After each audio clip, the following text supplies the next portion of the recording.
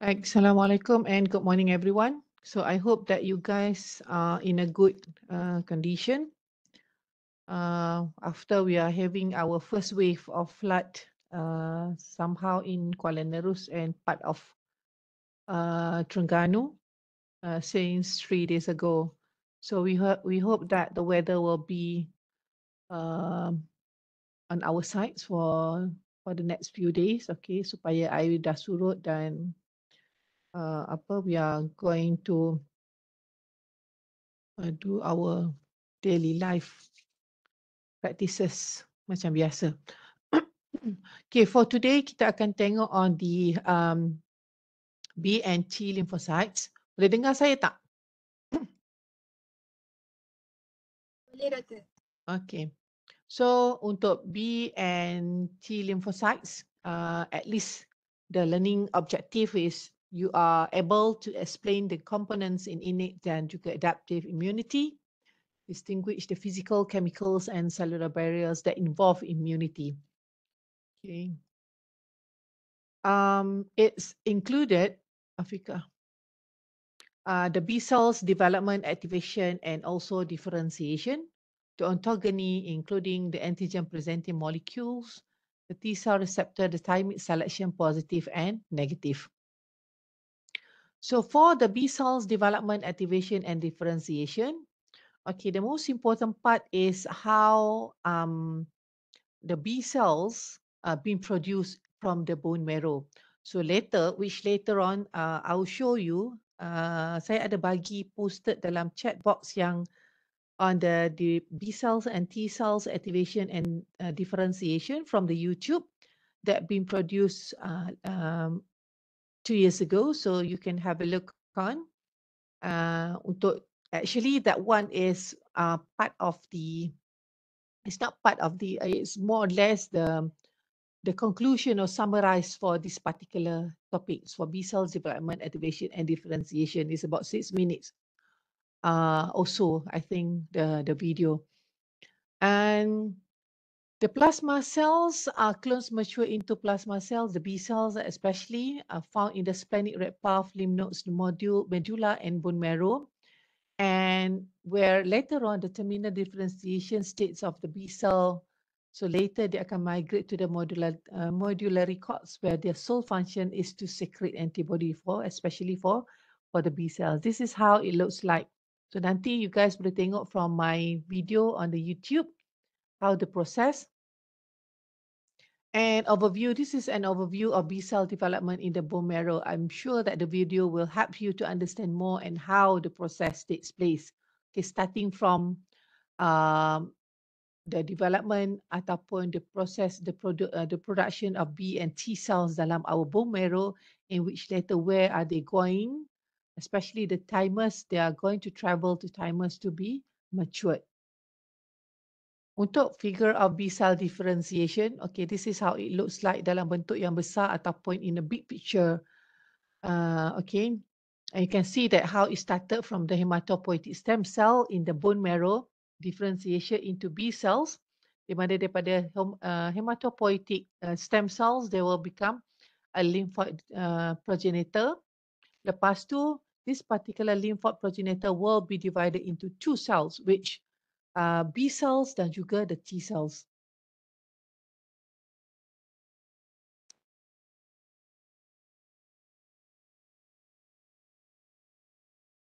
Okay.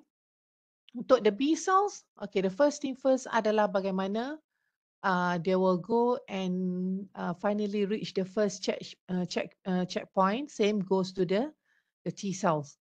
And then which later, once they settle at the first checkpoint, they will go straight away to the second checkpoint. And then later, they receive a signal from the BCR ataupun they do have a B cell receptor on their surface, and then later will become ataupun mature as a B cell. Sama juga dengan T cells. They will becoming a helper T cells dan juga either hyper T cells ataupun killer T cells. Okay, untuk ontogeny of the B cells, okay, I'm sure that this notes already been shared with you kan? Ke belum? Dah share ke belum? Dah, Doktor. Ha? Dah ke belum? Dah. Dah. Belum. Ha? Dah ke belum? Ada yang belum, ada yang dah. Okay. So the ontogeny, they do have two checkpoints from the production, the starting from the hematopoietic cells, stem cells, sehinggalah kepada tolerance checkpoint ataupun the second checkpoint until they become a mature cells. So this is all the process in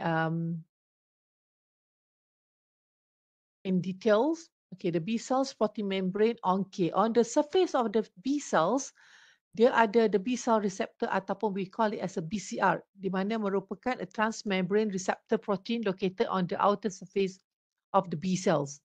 Okay, we do have the B cells. This is the B cell, for example. Okay, and then they do have the receptor. This is the receptor. So this is what we call the BCR here. Okay, the BCR. Okay, when B cells is activated by its first encounter with an antigen that binds to its receptor ataupun kita panggil coordinate antigen, the cell akan proliferate and differentiate to generate a population of antibody secreting plasma B cell dan juga memory B cells. Okay, remember that previously we have learned about the how the B cells, which later akan be divided into two types of cells, which they are becoming a plasma B cell dan juga memory cells, which plasma cell later akan produce an antibody untuk react toward any antigen. Okay, the B cell receptor on the surface of the B cells here has two crucial functions upon interaction with an antigen. One is a signal transduction involving changes in receptor oligomerization. The second one is to mediate, as a mediator ataupun mediate internalization for subsequent processing of the antigen dan juga presenting peptides to helper T cell. So they do have the two functions for the BCR on the surface that normally on the surface of the B cells untuk bagi signal dan juga untuk mediate international subsequent processing antigen dan juga antigen presenting peptides kepada T helper cell. So one, yes, siapa yang raise hand? Sorry, doctor, we don't have the note yet. Siapa yang kata ada tadi? Saya ingatkan ada. Saya tengok balik tak ada. That day doctor share chapter 3 and 4 only. Okay, so, hang on. Thank you, doctor. Tadi cakap ada, lepas tu tak ada. Saya salah tengok doktor.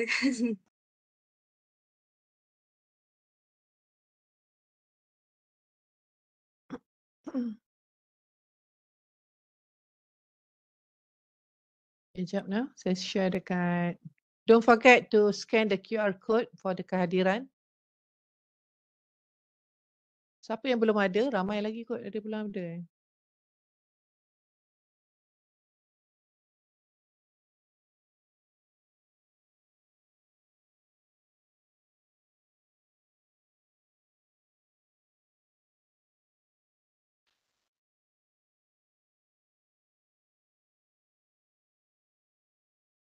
Sekejap.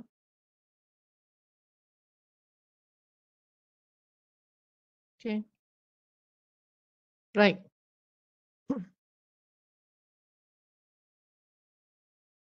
So the B cells or B cell receptors are required for normal antibody production. And also,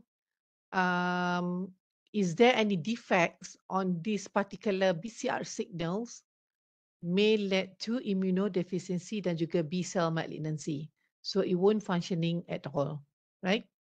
So itu adalah antara the functions of the B cells receptor. Okay, untuk antigen adhesion molecules ataupun for Ig membranes, ada cell adhesion molecules, which are proteins located on the surface, involve in binding with other cells or with the extracellular matrix or ACM in the process called cell adhesion. Di mana these protein are typically membrane receptors and are composed of 3 domains, an intracellular domain that interacts with the cytoskeletons, a transmembrane domain dan juga extracellular domains yang interact either with the CAM of the same kind ataupun homophilic binding. What does it mean by homophilic? Ataupun with other CAM or extracellular matrix which is heterophilic binding. Remember, apa itu homophilic dan juga heterophilic? Okay, that's the most important thing is about the protein ataupun the cell adhesion molecules yang located on the surface of the BCR atau the B cells.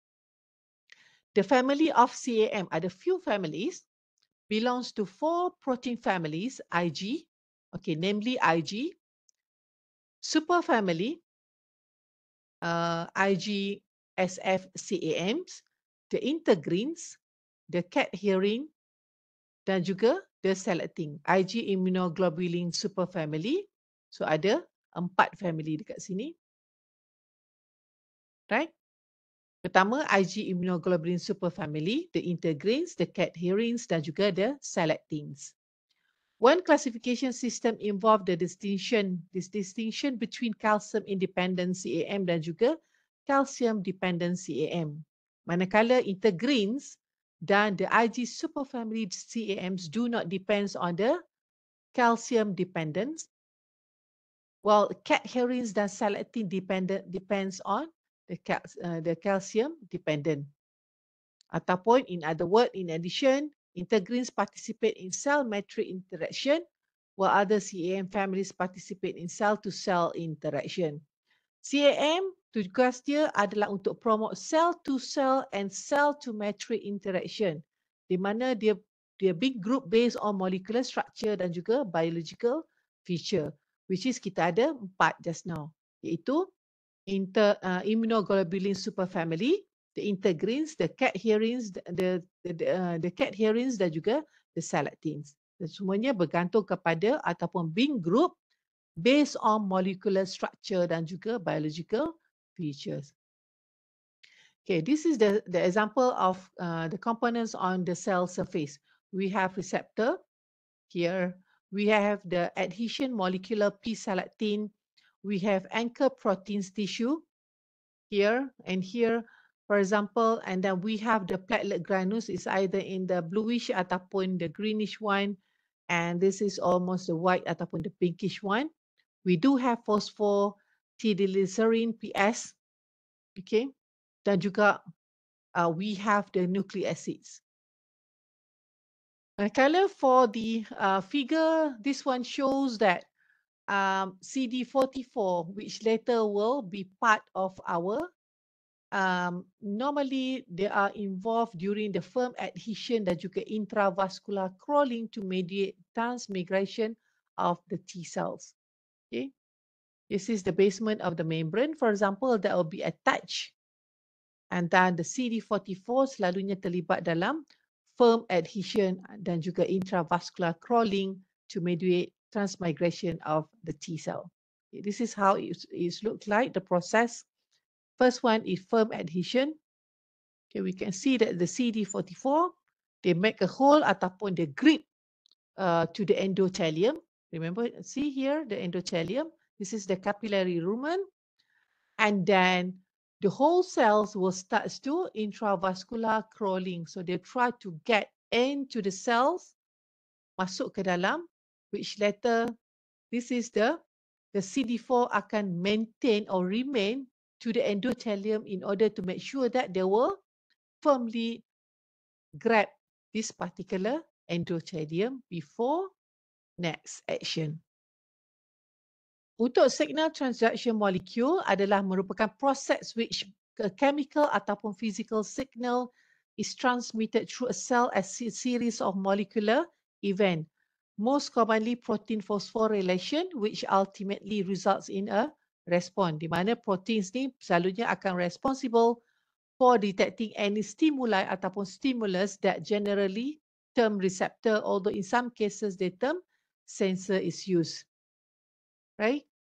So in multicellular organism, signal transduction pathway have evolved to regulate cell communication in a wide variety of ways, manakala each component ataupun node of a signaling pathway is classified according to the role it plays with respect to the initial stimuli.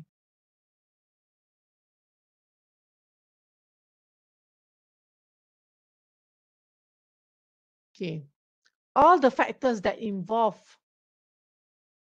for the process so that the process will take place adalah seperti stimuli, ligands, mechanical force, osmolarity, temperature, and also lights. So that's why um, every single one of us has to make sure that our body to be in a very good condition in order to make sure that all these factors can play a crucial role in order for every single cells in our body to respond for any uh, any consequences that will occur later. Okay, this is all the receptor Rose baru masuk. The receptor normally we have two factors which is externals dan juga internal receptor. Di mana for the external receptor including tyrosine and histidine kinase, integrin, toll-like receptor dan juga ligand-gated ion channel. Ini I'm sure that you guys dah learn from your maybe cell molecular ataupun cell biology subject. Manakala for the internal receptor including the nuclear receptor, for example, non-polar hormones, steroid hormones, testosterone dan juga progesterone,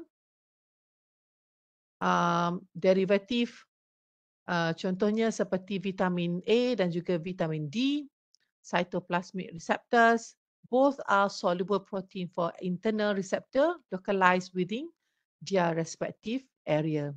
Untuk initiate signal transduction pula, the ligand must pass through the plasma membrane by passive diffusion. Ini semua pun dah belajar dalam cell biology ataupun molecular biology.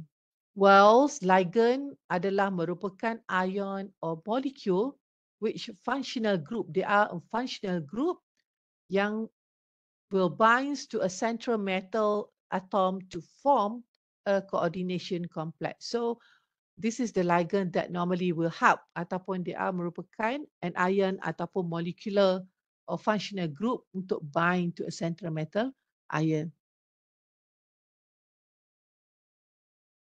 Okay, for signal transduction molecule, this is how it looks like, an overview how the process takes place.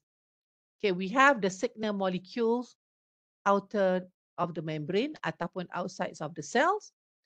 And then we do have on the plasma membrane, we have the reception ataupun receptor. So which receptor can notify the signal molecule so then they will bind together, right?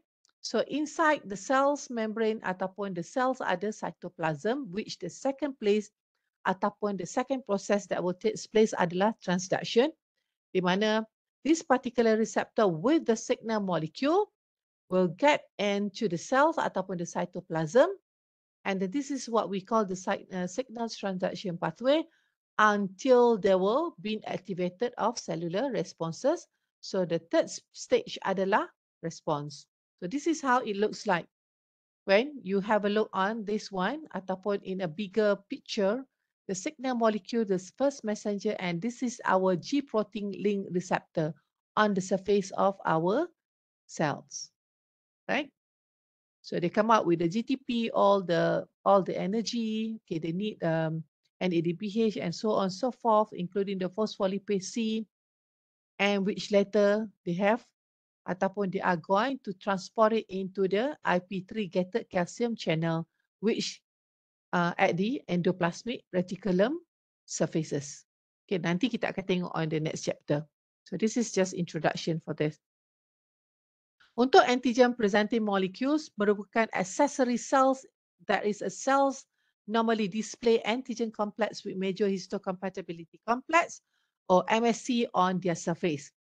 Ni the process is known as antigen presentation di mana selalunya the T cells can recognize or may recognize this complex using their T cells receptor. So therefore these cells process antigen and present them to the T cells. Okay, tadi kita dah tahu on the surface of the B cell, we do have ataupun they do have the B cell receptor. Whilst for the T cells, they do have T cells receptor. So this is immature CD4 T cells, right? And then at one time, they recognize ataupun they were being introduced ataupun be approached by the antigen presenting cells yang telah pun eat any antigen, and then that's why after that they will fuse together with the head from MSC class 2. So this is the antigen inside, and then after there will the fusion between the antigen presenting cells and the T cells, the naive T cells ataupun immature CD4 T cells, which later that particular the CD4 akan becoming matured. Mula-mula dia tak matured, but after the arrival of the antigen presenting cells yang telah pun recognize the antigen earlier, or they engulf the antigen earlier, so then once they fuse together, so therefore the immature CD4 T cells akan become matured one. So then the whole process of the antigen presenting cells, including the antigen inside the presenting cell, will be distributed ataupun kita paskan kepada CD4 T cell tadi. So they will become mature T cell ataupun helper T cell is either Th1 ataupun Th2. Okay, antigen presentation stimulates the T cells to become either cytotoxic CD8 plus cells ataupun helper CD4 T cells. Okay, again, we have two types of immature T cells, right? Remember, either CD4 T cells ataupun CD8 T cells. Again, the same antigen presenting approach them. And then for the CD8 T cells, normally the major histocompatibility complex that involve ataupun yang akan be there adalah from the group of MSC class 1 versus MSC class 2 for CD4T plus immature. Okay, ada dua. So again, which later, once they fuse and transferred from the antigen, transferred from the antigen presenting cells, so this particular immature CD8 T cells akan become a matured cytotoxic T cells ataupun T cells. Okay, so immature CD8 T cell, once they mature, they become mature cytotoxic T cells. Untuk immature CD4 T cells, once they mature, they'll become mature helper T cell, either Th1 ataupun Th2. Okay, so the APCs, remember the APCs are antigen presenting cells. They are, we have a professional or sometimes we have a matured subsets. Okay, the APC, we have two groups, the professional APC, okay, yang pro dan juga amateur one. The APC including monocytes, macrophages, dendritic cells dan juga B cells. Okay, fully committed to antigen presentation as an integral part of their function in the generation of the immune response. Manakala the amateur subsets, including endothelial cells, fibroblasts, glial cells, pancreatic beta cells, keratinocytes, dan juga thyroid cells. Selalunya, they presents antigen only under selection condition. Okay, selected condition. Untuk antigen presenting cells, normally they will break down large molecule weight antigen ataupun they can break down large molecular weight antigen into 10 to 30 amino acids fragment for loading onto HLA class 1 and class 2 molecules later on. Okay, untuk reflection, how the process takes place. Okay, this is how the process takes place. You can have a look here.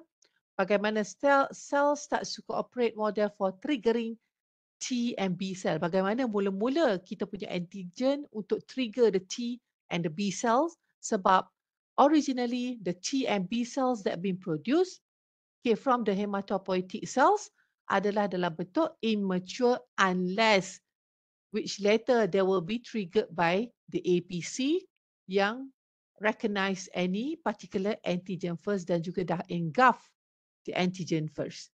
Okay, So the APC will brought ataupun they'll bring the antigens that are being engulfed inside their body to any T dan juga B cells that readily available as our portrays. Okay, process presentation of protein antigen.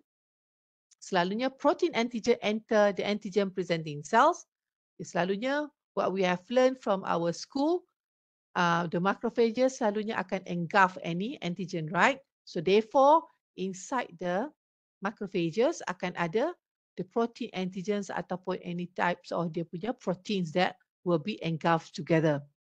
So then akan present kepada APC, which we have two types just now, the professional or the amateur one. So this one, the monocytes, macrophages, dendritic cells, the B cells adalah the professional APC by endocytosis ataupun phagocytosis via the two processes. Later, the protein antigens undergo polypeptide degradation ataupun proteolytic processing of antigens, dan the peptide fragments bind to MSC class 2 molecules of the APC and are transported to their surface as peptide MSC complex. So class 2 definitely it should be ataupun this particular APC akan recognize group untuk class 1, class 2 sorry. Class 2 dia akan recognize apa? Which MSC tadi? Tak ingat dah. Okay, untuk MSC class 2, there will definitely immature CD4 plus T cell. Kan? MSC class 2. Manakala later, the activation of the T cells by antigen, they will engage of the CD4 T cell receptor.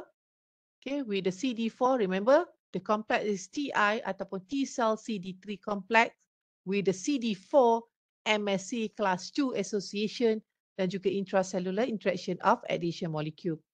And the second signal adalah where kita punya T cells akan produce ataupun release lymphokine IL-1 will be released out. Dan proliferation dan juga lymphokines also been released. Manakala activation of the B cells, they will activated the T cells, activated T cells akan secrete interleukin 4 dan juga interleukin 5.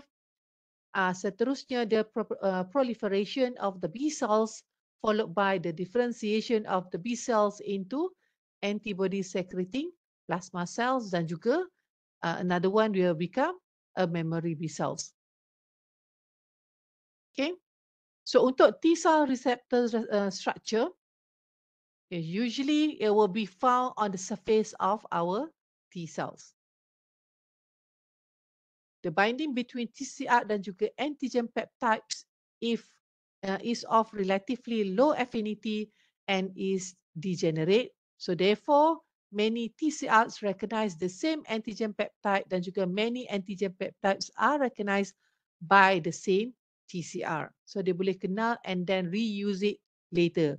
Sebab dia tak akan dimusnahkan, cuma dia akan bring back ataupun bawa the T cells tu akan bawa kepada the combination ataupun the fuse between with the B cells. Lepas tu the B cells ataupun the plasma cells yang akan produce the antibody untuk secrete all ataupun break down all the proteins of the antigen, and then which later will be discarded from our body system. Okay, this is how it looks like for the T cells dan juga B cells antigen receptor.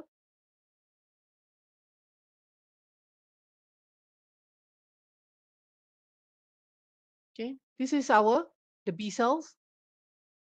This is the T cell receptor. We have, this is the recognition, the B cells, light chains, heavy change, and this is the immunoglobulin. Remember that we have a complex of the receptor in order to make sure that they will, so that they can be activated and then work properly and nicely. The TCR is a disulfide link membrane anchor heterodimeric protein, which normally consisting of the highly variable alpha, right? Heavy change, dan juga beta change expressed as part of a complex with the invariant CD3 change complex.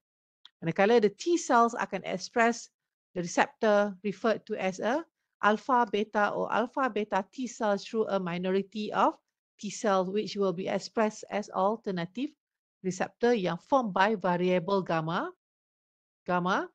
alpha, gamma dan juga delta change. This is a delta change referred as gamma delta T cells. Okay, to find it further, you can have a look on these particular references. Okay, tengok, we have the T lymphocytes, we have the CD8 here. Definitely for CD8, we have the MSC class 1. And this is any cells that are that will be recognized by this particular T lymphocytes, the antigen presenting cell, any cells here. Okay, we have the MSC class cells on the antigen presenting cells, and then we have the CD8 definitely including ataupun dia punya complex adalah between CD8, MSC class 1, the T cell receptor dan juga the peptides. Untuk sites of T cells differentiation, everyone knows that the T cells adalah originated from the bone marrow dan akan mature ataupun travel up to the thymus, which later the thymus will multiply. Okay, dalam thymus multiply dan juga differentiate into helper into a few more T subsets of the T cell, including helper T cells, regulatory T cells, or cytotoxic T cells, or becoming a memory T cells. And then they will send back to the peripheral tissue or circulated in the blood or lymphatic system in order to have our defense mechanism. Okay, untuk reflection, you can see that how it started, the production, the formation of our T cells dan juga B cell. We have, this is the stem cells in red bone marrow give rise to undifferentiated lymphocytes. This is our red bone marrow. The second one, once been produced ataupun from the hematopoietic stem cells, they will divided into T cells ataupun the B cells. Okay, the T cells undifferentiated lymphocytes, or these T cells can travel up to the thymus, which later they will become a T cell, mature T cell, once been triggered by any antigen presenting cell. Sama juga dengan B cells, akan travel into our blood transport ataupun blood system, so which later they will become a B cells dalam kita punya lymph nodes. Okay, this is how the process takes place and then the differentiation takes place. Boleh tengok dalam the video on YouTube as link posted previously. Okay, this is how the interaction between these two cells. Why and how does it happen? Okay, we need lots of complement or other protein complex in order to make sure that this particular from the immature T cells will become matured T cells. Okay, mula-mula dia tak matured, macam kita lah naif, right? Bila dah besar sedikit or towards our teenage age, so we become more matured person. Okay, so then they need a CD40 L, CD2, they need the TCR definitely, the TCR already on the surface of the T cells.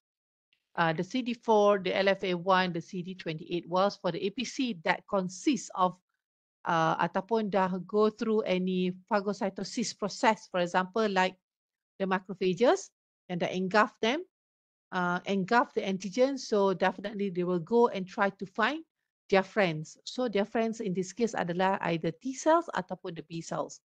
So for this one adalah the T cells, and then this is the MSC that we produce on the surface of the APC, the ICAM1, the B7102, the LFA3 dan juga CD4T that will attach ataupun bind with the CD40L. So this all the interleukin or the protein components that already been isolated dan juga identified by the previous scientists. And more study needs to be done on this particular field.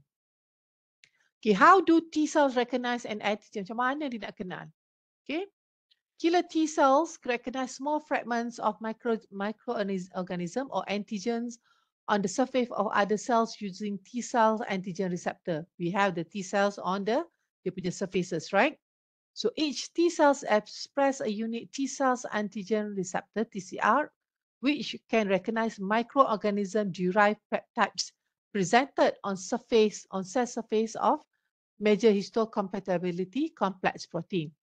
So kita ada the T cells receptor.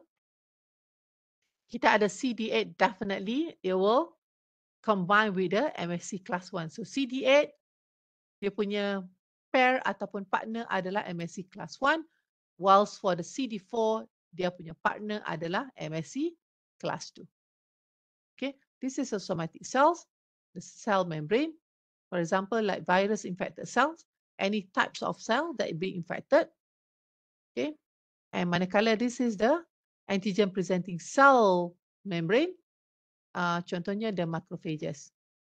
Okay, this one adalah untuk somatic cells yang selain daripada antigen presenting cells yang dua tadi tu.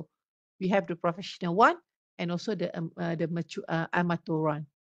Okay, and this is our T helper cell. This is the cell. And on the surface, dia ada, this is the surface of the helper T cell. They do have the TCR, right? And this is the antigen, the processed one, yang they process, for example, like from this particular antigen presenting cells, the APC, the macrophages does engulf this particular antigen.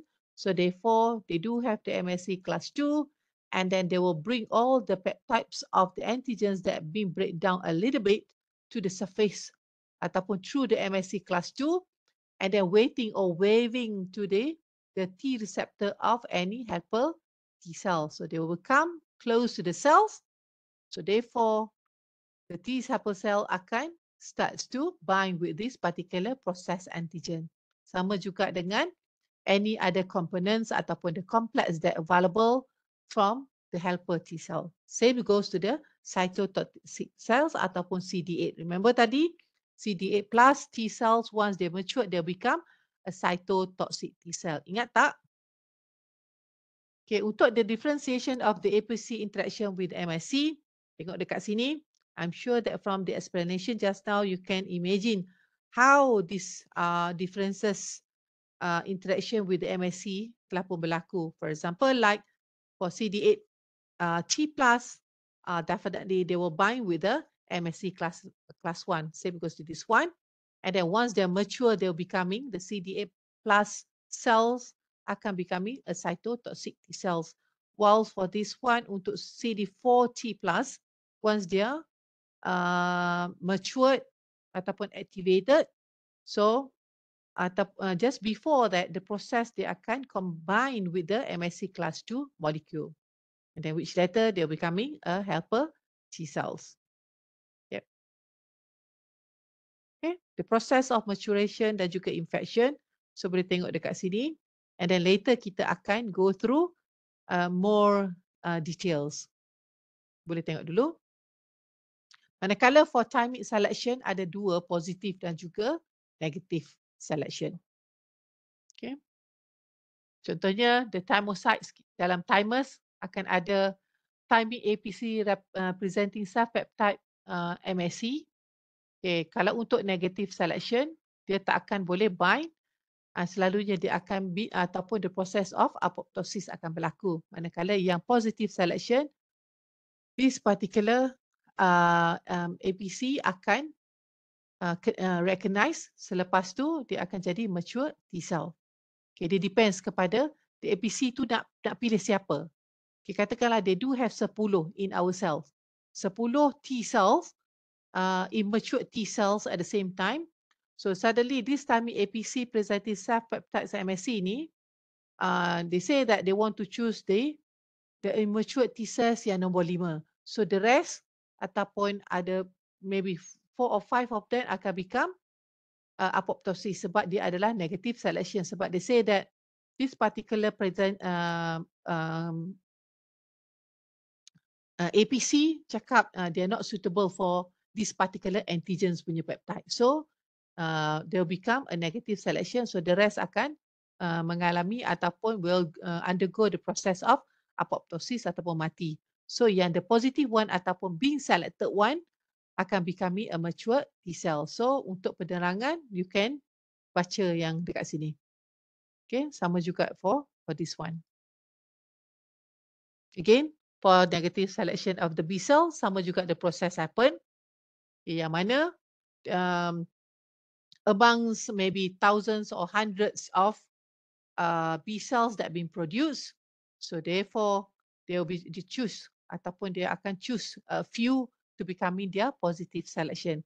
Yang negative selection sama ada akan jadi cause autoimmunity ataupun being discard out ataupun akan go through the process of apoptosis. Okay.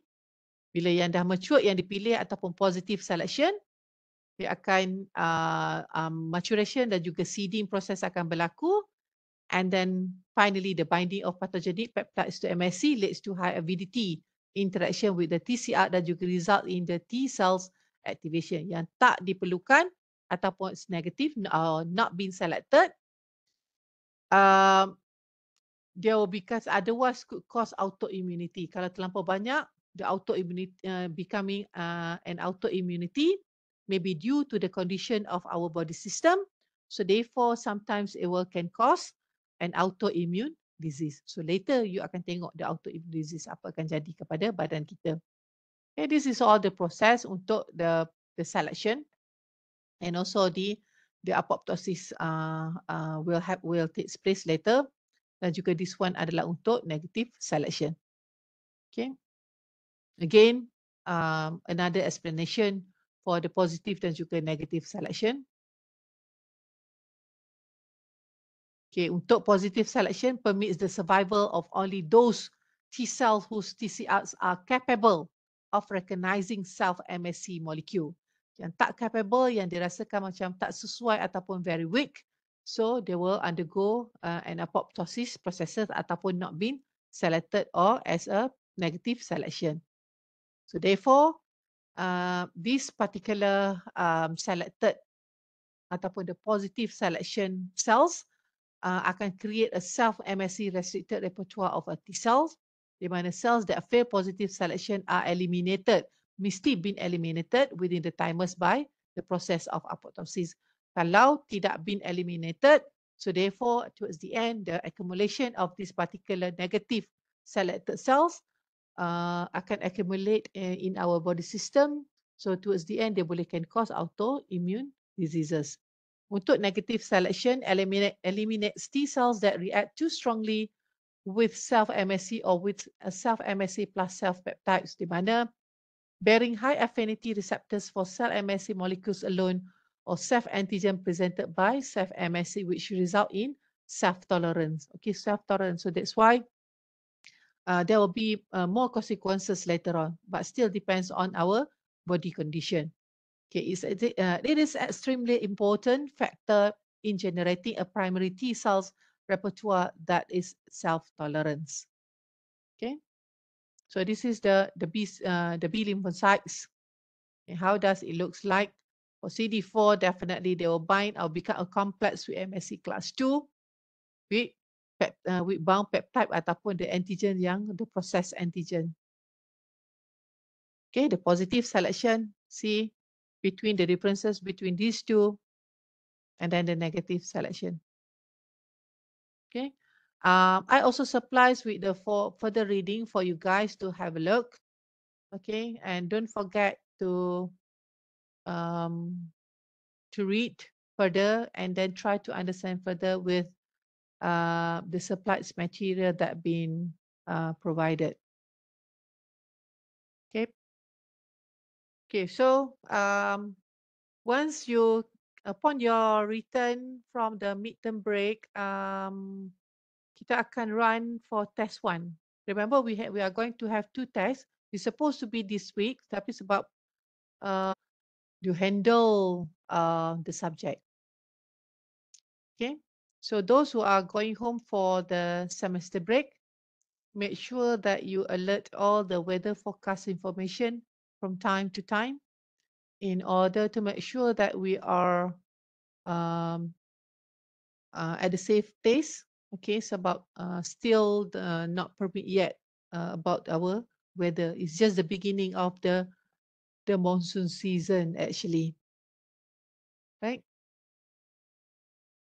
So, any question sebelum kita Doktor,